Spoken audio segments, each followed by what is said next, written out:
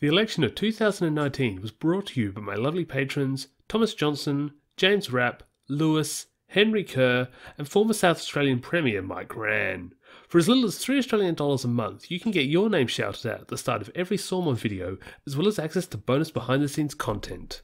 By 2019, Australia was back in the same position it had been in 2013, with the government barely holding on to power following a disastrous election humiliation. In this challenging environment, could Prime Minister Malcolm Turnbull save the coalition government from defeat? Wait, don't tell me. That's it. I quit.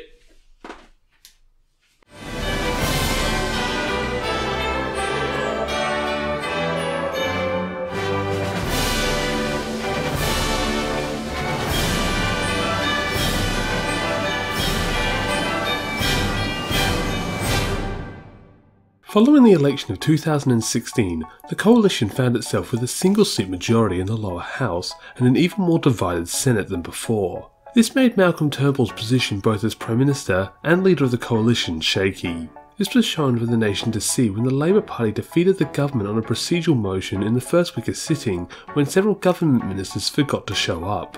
Despite Turnbull's weak position, the government would go forward with its proposed same-sex marriage plebiscite on August 2017, and following an overwhelming 61.6% of the response in favour, the government would move to legalise same-sex marriage. To date, this is the last plebiscite in Australian history. While the legalisation of same-sex marriage had gone rather smoothly, it had not gone down well for the more conservative Nationals in the coalition, led by their new leader Barnaby Joyce. This led them to break party ranks and support Labour and the Greens on establishing a royal commission into the banking sector, something the coalition had been blocking for the past few years. This would undermine Turnbull's leadership, and the party seemed divided on its policy, and things were only about to get worse. Oh boy, I'm going to have to talk about this. Okay, here we go. In late 2016, Family First Senator Bob Day would be forced to resign due to issues with his housing business back in South Australia. This led the Senate to take a deep look into Section 44 of the Constitution, which pertained to Parliament eligibility. This section also stated that it was illegal to be a citizen of another country and a Member of Parliament. As a result, Greens Senators Scott Ludlam and Larissa Waters would be forced to resign after realising that their New Zealand and Canadian citizenship made them eligible to sit in Parliament. Turnbull would criticise the Greens for not being acquainted with the Constitution before running. However, he would soon end up eating those words when the real crisis began. Less than a month later, LNP Senator Matt Caravan revealed that he might have Italian citizenship. This was then followed by One Nation Senator Malcolm Roberts, who was believed to have British citizenship. Soon dozens of members in both houses found their position in government in question due to technicalities in how other nations awarded citizenship. As a result, the High Court would begin the arduous task of investigating every Member of Parliament born overseas or born to parents of immigrants. While Turnbull hoped for favourable results, the High Court soon declared that several members of both houses, including National leaders Barnaby Joyce, were eligible to sit in government and must step down immediately. This would be a total disaster for everyone in government, as several new senators would need to be sworn in, a lot of whom had been down ticket and had not expected to win a seat. Meanwhile, the lower house would need to hold a total of 8 by-elections to re-elect the disqualified members, who now had revoked their citizenships. At this point, had any more members been disqualified, an election probably needed to have been called. Joyce would easily retain his seat of New England, but due to his disqualification had been replaced as leader by Michael McCormack. While the first 3 by-elections had seen the party holding the seat retain it, attention would soon turn to the 5 by-elections being held on the 28th of July 2018, which soon came to be known as Super Saturday. Labour held on to 4 of these seats, while Xenophon candidate Rebecca Sharkey held the former Liberal seat of Mayo. Hoping to undermine Labour and its leader, Bill Shorten, Turnbull would choose to only contest Mayo and the 2 marginal seats of Longman and Braddon, while supporting third parties in Perth and Fremantle, with hopes of destabilising Labour going into next year's election. This ploy would end up failing, with Labour winning all 4 seats back with increased margin, and Sharkey holding on to Mayo. With Super Saturday showing swings against his party, Turnbull seemed destined to meet the same fate as Rudd in 2013, with a total defeat in the 2019 election.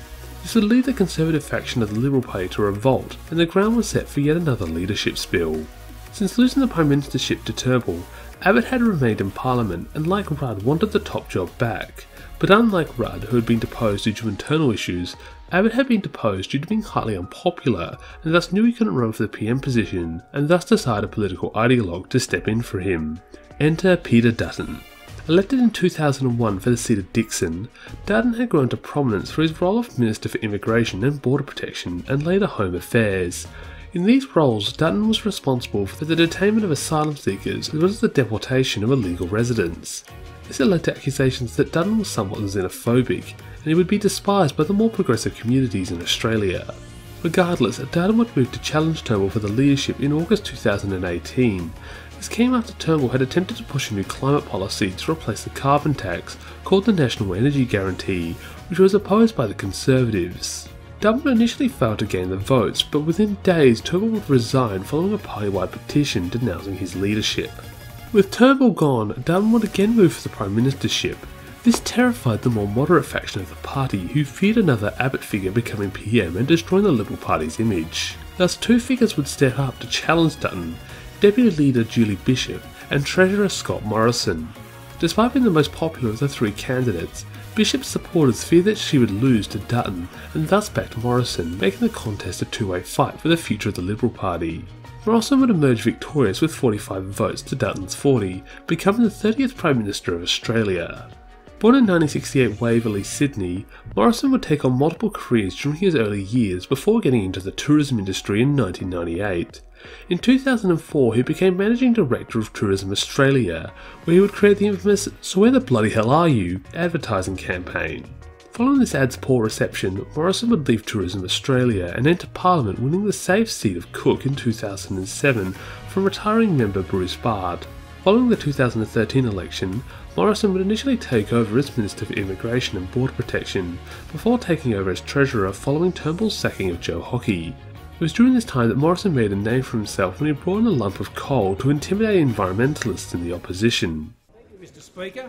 This is coal. Don't be afraid. Don't be Treasurer, scared. the Treasurer knows the rule on crops. It's coal. It was dug up by men and women who work and live in the electorates of those who sit opposite. Following Morrison's unexpected rise into the Prime Minister's role, the coalition found itself in a poor position, with the Labour Party now polling 10 points ahead on the two-party preferred. Matters were made even worse when the resigning Turnbull would be replaced by independent Karen Phelps, pushing the coalition into its second minority government in under 10 years. With the government now in chaos, it seemed like history was repeating itself, with the 2019 election looking to be a repeat of the 2013 one. The government's position was made even more clear just months before the election when a bill was proposed allowing asylum seekers in island detention to come to the Australian mainland to seek medical attention. Despite the coalition opposing the bill, Labour and the crossbench were able to pass it regardless. This became the first major piece of legislation to pass the lower house without the government's permission since Stanley Bruce's arbitration and abolishment motion in 1929. With electoral defeat all but inevitable, Morrison would call the election for the 18th of May 2019 and would desperately try to regain the public support who saw the coalition as yet another failing government. With victory all but assured, Shaw would begin to pivot his position from attacking the coalition to laying out what his government planned to do once they got into power. This was done to avoid the shock the Abbott government brought in 2013 when they completely overhauled the previous Labour government's policies. This long list of policies would controversially contain major changes to franking credits, a cash refund to be given to pensioners for certain taxes taken out of their investments. This somewhat confusing policy would soon be picked up by Morrison, who called it a retiree tax, and would attack Labour for threatening the livelihoods of retired Australians. Meanwhile, third parties would attempt to yet again play off the chaos to gain support from disgruntled voters. Due to most third-party senators just barely scraping into Parliament in the 10th, 11th and 12th Senate spots, the vast majority of seats up for grabs this election would be those of third parties, and with the high threshold to stay in, third parties would face challenges. In South Australia, the Xenophon team, now renamed Centre Alliance, would face challenges following a disastrous result in the 2018 South Australian state election, which saw a humiliated Xenophon leave politics. Meanwhile in Queensland, Clive Palmer looked to make a comeback following his departure in 2016. Re-engaging his United Australia party, Palmer would begin a giant $60 million election campaign with hopes of getting himself elected into the Senate. As election day approached, attention would soon turn towards the Carmichael coal mine in northern Queensland. The government planned to allow the mine's owner Adani to undertake a massive expansion project to boost its output. This came in the face of a massive environmental protest due to the lack of action being taken on climate change by the coalition. As a result, former Greens leader Bob Brown would lead a convoy of protesters up along the Queensland coast to protest the mine in what became known as the Stop Adani movement. This movement would be joined by Get Up, who began to run targeted attack ads at anti-environmental coalition members such as Abbott and Dutton, with hopes of deposing them from their seats. And the winner was... As counting began, the Labour Party's hopes of forming government quickly began to fade, as the swing against the government in New South Wales and Victoria looked to be minimal. Worse, the government was getting large swings towards it in Queensland and Tasmania. Labour hoped for a turnaround when the Western Australian results came in, but by the end of the night it was clear that the coalition had held on to power, with Scott Morrison winning 77 seats, a gain of 1 from the last election, along with 51.53% of the two-party preferred. These seats included Longman and Braddon, which the coalition had failed to win on Super Saturday. In his victory speech, Scott Morrison would go on to say, "I have always believed in miracles."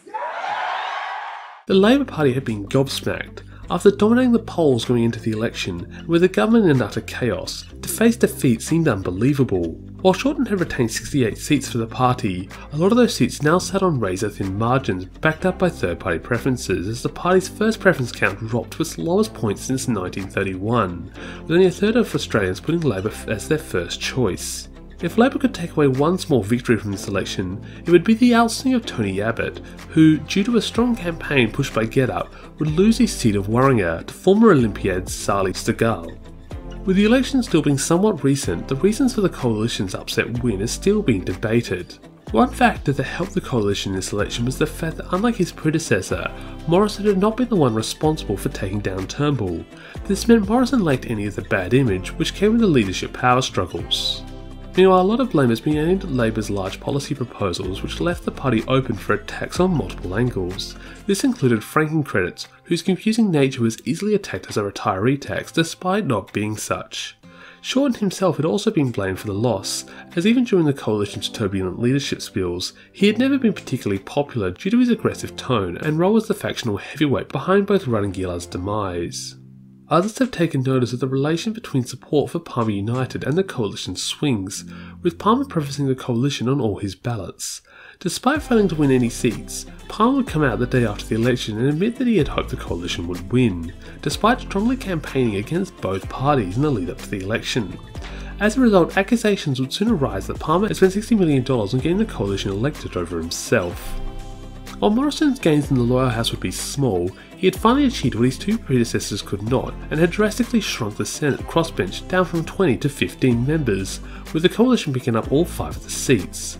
While Amby and the Greens would hold on to their seats, the other parties would not be so lucky and would either lose seats or be completely wiped out of the Senate. As a result, the crossbench's power in government had been drastically weakened, and the government found itself only requiring minimal support to pass legislation.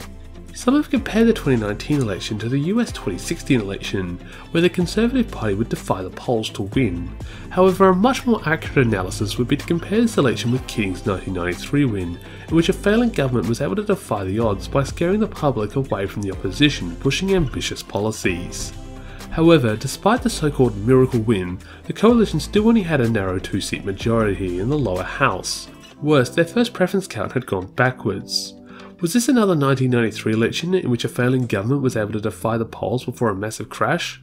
Well, we don't know yet, as of this video's recording, the next election hasn't happened. So, come back next time for what I presume is the election of 2022.